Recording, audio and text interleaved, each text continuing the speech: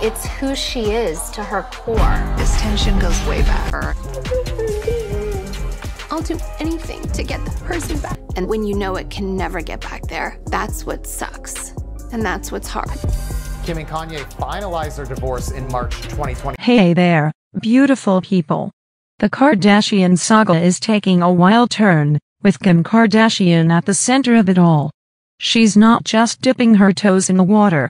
She's diving headfirst into uncharted territory. First up, the Travis Barker affair at the gender reveal party. All eyes were on Kim, and for good reason. She was practically composing love sonnets to Travis, and let me tell you, it was hotter than a summer day in the Bahamas. This tension between them goes way back, like a love story for the ages set against the backdrop of the Kardashian kingdom. But wait, there's more. Now Kim has her sights set on Bad Bunny, Kendall Jenner's main squeeze. Can you believe the audacity? Kim Kardashian, green with envy over her own sister's love life, is swiping their men like a kid in a candy store. Desperation is radiating off her like the glow of 1,000 suns. What's driving Kim to these jaw-dropping links, you ask? Stay tuned, dear friends, because this drama is just getting started. And don't even get me started on the rumors that Bunny might be entangled in this web of seduction. Kendall Jenner reportedly stumbled upon some rather enticing pictures of Kim on Bunny's mobile phone.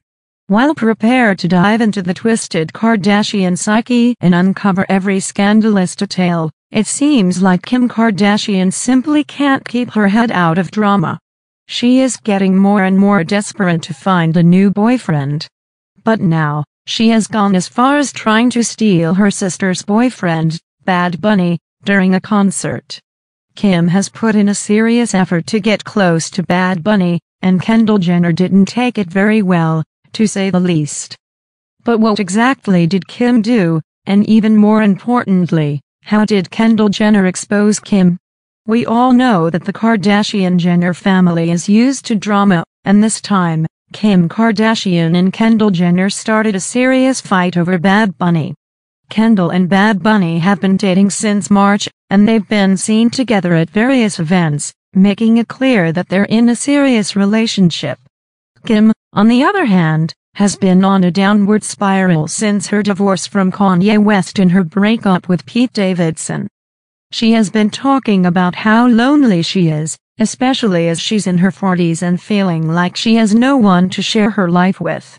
Recently, she even started saying that the entire divorce was a mistake and that she wants to have her ex-husband, Kanye, back. The divorce was finalized in March 2022 after 6 years of marriage, and they share 4 children together. But that's not all. Kim has also been caught trying to flirt with various celebrities. There has been speculation about her dating NFL star Tom Brady, basketball star Lonnie Walker, and even trying to flirt with LeBron James, who is married. During the concert, Kim's behavior took a flirtatious turn, especially towards Bad Bunny, who was with Kendall. Kendall and Bad Bunny were happily dancing and enjoying themselves, but Kim's advances became more and more obvious. She tried to get closer to him, make direct body contact, and flirt openly. This made Kendall extremely annoyed, and she intervened by pulling Bad Bunny away from Kim and positioning herself between them.